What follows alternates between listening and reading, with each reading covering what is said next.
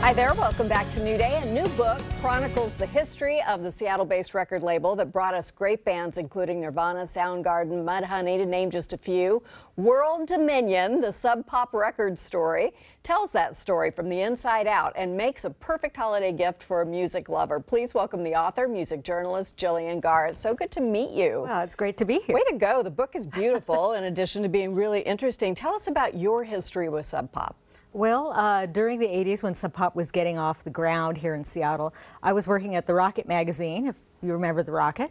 I worked my way up to senior editor, and so we were kind of rising at the same time that Sub Pop was coming together. And so you knew about what they'd put together. Were you surprised at how important it became? Yeah, I mean, you know, we were in close proximity. The Rocket offices were about 3 blocks away from the terminal sales building on First. So, you know, they were right in our neighborhood. Right. And so, yeah, I guess you just don't expect people in the neighborhood to just... You don't, right? You think, oh, that's just down the street, but it can turn out to be this amazing thing. So how did you decide to take on the project as a book?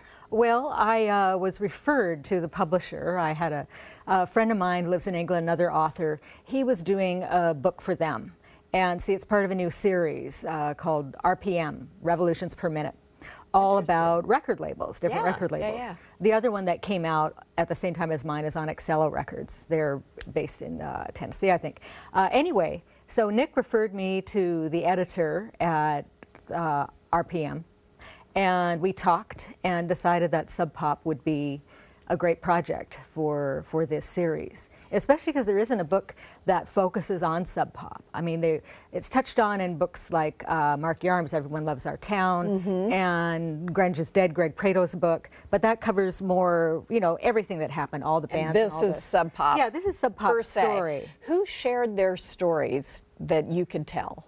Well, because I've been writing so long, I did have a lot of archive material to draw on. So I spoke to Bruce Pavitt and John Poneman, the founders, but I got new interviews with both of them. So that was great. I spoke to a lot of past and present employees. Megan Jasper, who's still there, you know, she was there, then she was laid off, and now she's back. People that worked there in the early years, like Daniel House, who also owns CZ Records. Jack Endino, the producer, you have to talk to him. Right. I mean, he was sort of part of the original group. When those records came out, they all had photos by Charles Peterson that I talked to, and they were all produced by Jack Endino. So what did they tell you, or what did you glean about what caused the alchemy there? Well, they really attributed a lot of the success to just Bruce and John's persistence. I mean, they talked about these bands as if they were big stars, and really they had barely played outside of Seattle. I mean, it was a stroke of brilliance to bring over a UK journalist in '89 to see the bands here and partake in the scene, and then go back to London, England, and write in the Melody Maker about Seattle's exploding music scene, right? And then everybody wanted to know, who are they? What are they about? I mean, they wrote about them like they were stars already, and you know, they were far from it. Most of them hadn't even turned outside of Washington State. That is pretty surprising. What were some of the other kind of surprise things that you found as you researched that maybe you didn't know, even though they were just down the block?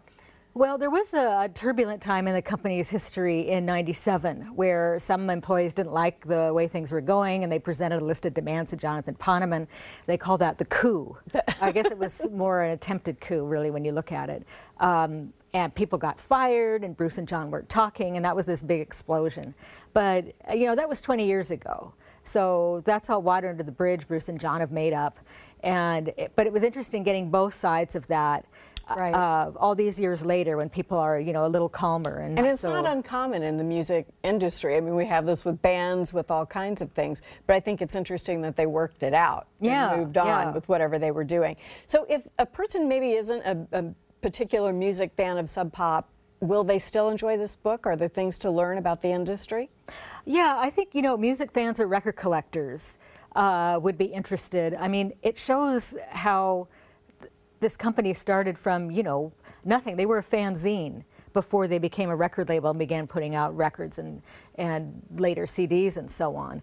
And just how they managed to grow and, yes, become, you know, this world dominating force. So I love world domination, world dominion. Well, that's pretty amazing. That was always what they used in their hype. You know, we are for world domination. So I thought that's got to be the title. Absolutely. And now there's a store at the airport. If you have a little extra time, it's fun to go in there. Yeah. Well, I'm going to be there on Friday. You will be there on Friday, and we will put all of that information on the website. Thank you so much. And Gillian will discuss and sign copies of the book on Friday, December 7th at Easy Street Records in West Seattle. Details on all of that on our website. Thank you so much. Well, we'll be right back.